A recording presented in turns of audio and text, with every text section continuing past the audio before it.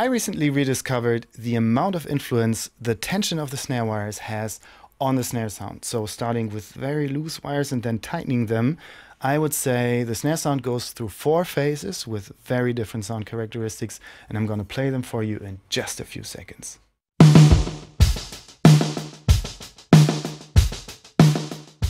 So phase 1 is very loose wires, long sustain and good bass response.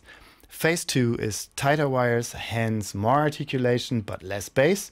Phase 3 is even more articulation and the bass comes back.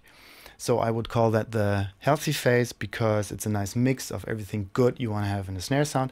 And then there is phase 4 where the snare wires almost sound as if they're coughing and there's a very good bass response. So let me show you what I mean by quickly going through all the phases, starting with very loose wires and ending very tight.